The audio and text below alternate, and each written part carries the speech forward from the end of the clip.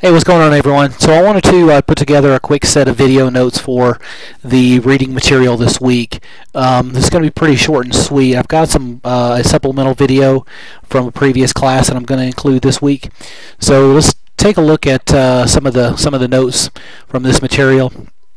So the first question is what is a database? Excuse me. And I think that there's a pretty diverse level of exposure to databases and what databases really are in this class. A database is a group of related data that can be flat files or objects or anything. It's pretty diverse these days. The databases that we're going to be working with are going to be pretty plain and simple. It's going to be basically a group of flat files. Think of it as a collection of Excel spreadsheets that are related to one another. Now, one important aspect of a relational database is that those files or those entities must have relationships between each other, but between the entities. Some entities have relationships to multiple entities, or some databases are just a vertical set of entities that have a sequential relationship between all the entities. And a database must also be structured in a way that can be queried. Queried means that you effectively ask the database a question. You ask for specific information out of that database, and you leave it up to the database management system to provide you the answer to that question or the results of that query. So one very important detail about the database development is to determine the data ownership, and this is very, very important, especially for an organization that is going from older computer systems. And you're really not going to see this too much more these days, because most organizations, especially the larger organizations, have already converted over to some type of database data management system. But effectively, you need to make sure that you as the database developer and everyone in the organization, starting at the top down, understands who owns what data, and then that data is kind of split up based on those ownerships and put into entities or to different database sections based on those ownerships. And we'll get into that a little later on.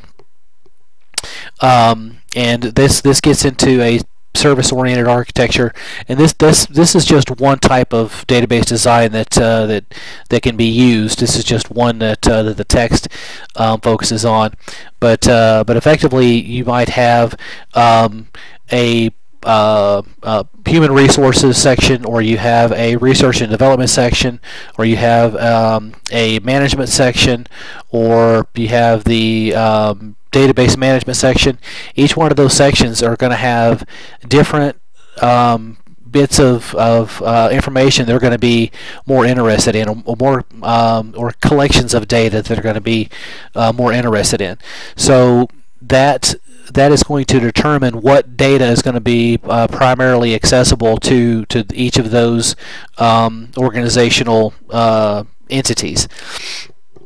So that database design will kind of reflect around that, the database, that design, or the areas of interest. So in other words, it's going to be very important. This is to eliminate a duplication of data. So you don't want to have a set of data that has employee names in the human resources section, and then have another group of data or another table, another entity that contains another set of employee names, because those, it's really hard to keep those entities in sync and make sure that the data remains the same. So it's better to design a database that removes the duplication of data, and we'll get into this more when we get into normalization of our database.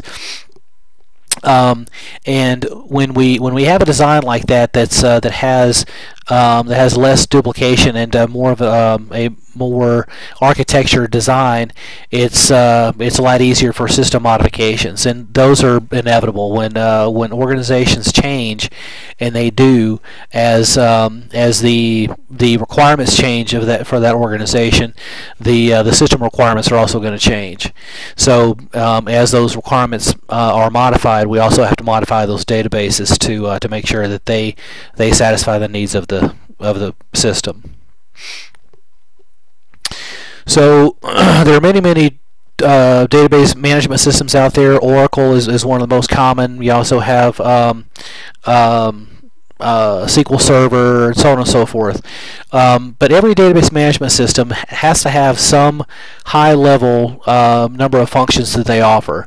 Of course, they have to provide the ability to create a structure for a database, ways to enter, modify, and delete data, and ways to retrieve that data. We talked about before the queries against the data that's already in that database. When we run a query, we ask that question to the database to provide some response with information from that database. And now the data from that query can come from one entity, or it can come from 7 entities, or bits and pieces out of all those entities. So, and it just really depends on how that query or that question is asked of the database. And then, of course, we have to restrict the accesses to specific information. For instance, as I mentioned before, if you have human resources is going to have information on employee salaries and so on and so forth, health benefits and the like, where the folks at research and development are not going to need that kind of information, so they're not going to have access to that type of data.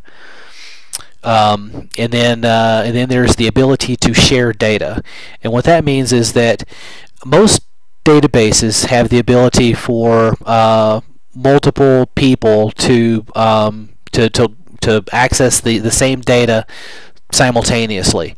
Now that's not always the case. Now Microsoft Access was never really designed to have multiple people logging into the database at one time. It's really designed for one person to sit down and design a database to manage their recipes or their album collection, if you have a set of vinyls anymore. But most databases have the ability or provide the ability for multiple users to log into the same database at the same time. So the text also mentions hardware architecture, and we talked about this briefly in a few of the discussion posts this week. A centralized database was, and you rarely see this any longer, but you had a centralized database on a mainframe, and then you had dummy terminals with the old monochrome screens that access the database from a distance, and then that kind of transitioned into a client-server database where the processing was kind of split between the servers or the mainframe, and then the PC that the user is sitting at. And typically, what happens is that the servers hold the database. You have database servers, excuse me, that to contain all that data. The user will do a query to retrieve the information that they need. As that information comes back, it just comes back in a mass unformatted load of data that comes in, and then it's up to the PC to format that into an architecture that is viewable by, or more viewable by, human eyes. And then there's distributed databases. You occasionally see this, but not so much. Effectively, what that is you have a number of servers, and this I've seen distributed databases that span the globe, and you have servers at one location that, again, if you, for instance, you have one location that has primarily human resources, then they're going to have most of the tables that they access at their location, and still have links back to the other entities that may be accessed by someone else. And then in another city, you'll have other servers that are specific, that contain the same database because they're all connected, but those entities might be more reflective of research and development and the like. So that's a distributed database. And then web services is really what we see these days. I mean, pretty much every database has to have some kind of web interface to the to access its data, and it just and we see that in just about everything everything that we access online. All right, so this is an image from our text that that has a web-based access to a web server, where you have the internet, and then you have a web server behind that, where folks actually access the web server, and then the web server accesses the database server through a firewall. And that's just kind of another measure of protection for the data within that database, to make sure that that no one is accessing that data that doesn't have the right permissions to do so. And this, again, this is really what we see a lot these days with the database design. And in that web design, we have accessing data remotely is becoming more and more critical through VPN and smartphone applications that access bank account information. That's all back-end database. All kinds of information that when you're shopping online, that's all database information is behind the scenes on that.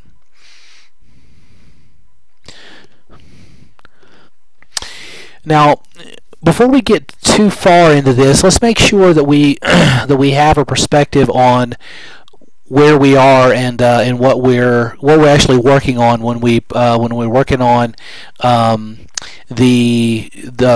homework or the classroom discussions right now.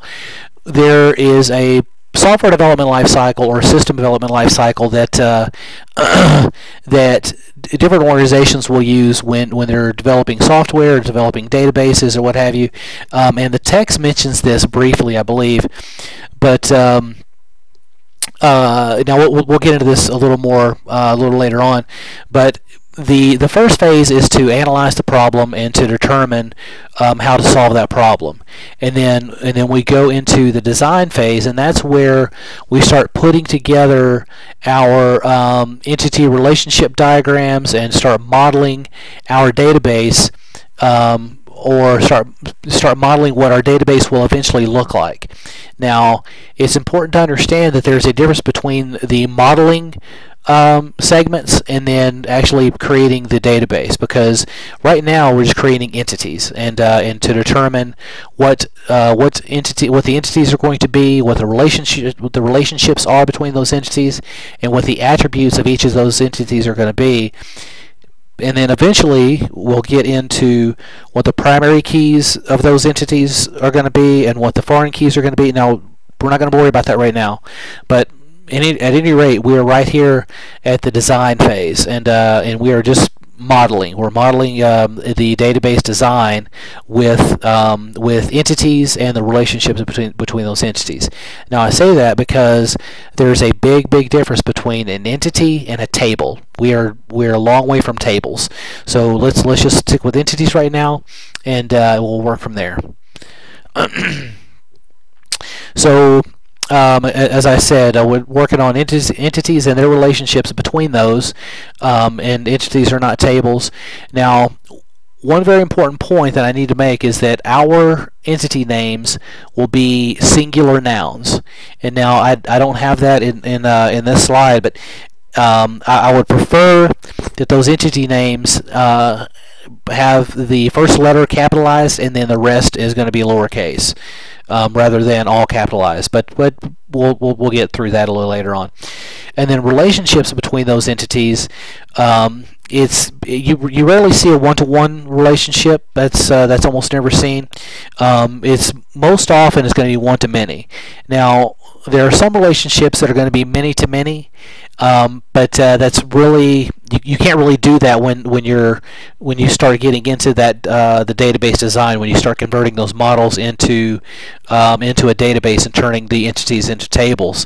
So we'll work on that. We'll have to get into normalization, but anyway, those are the type of relationships that we'll have between those entities.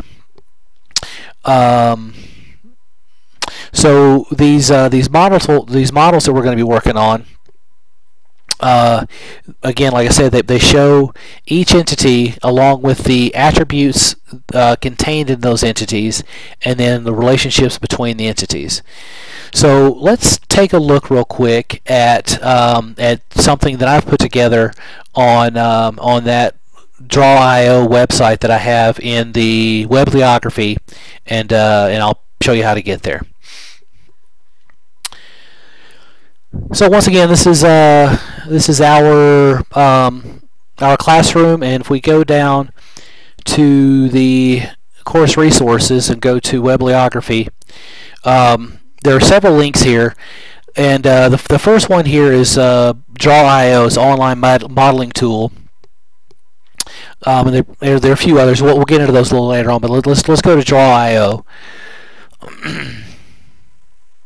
And I'm going to go to my Google Drive and open an existing diagram, and I'll use this guy right here.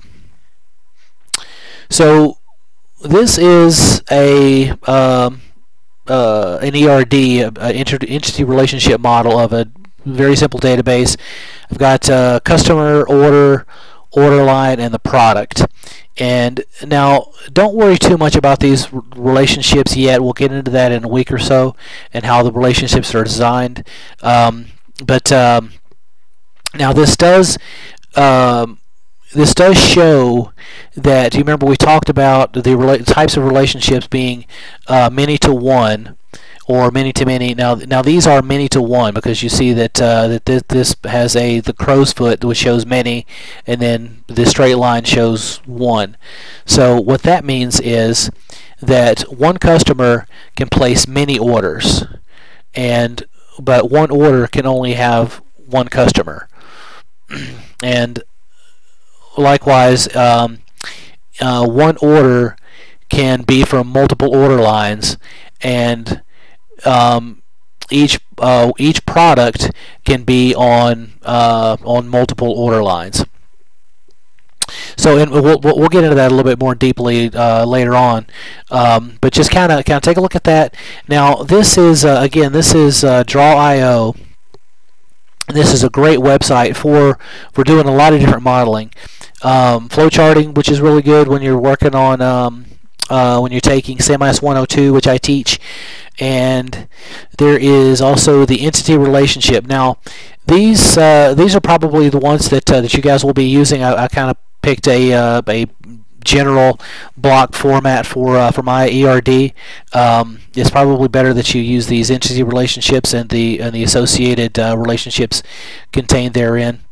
So take a look at that, and hopefully that'll help you guys out when you're creating that ERD. And I think that's all that I had. Let me take a look real quick. Yep, okay, that's it. So if you guys have any questions, please let me know, and I'll post this video and one supplemental that I've recorded from a previous text, and you guys let me know if you have any questions.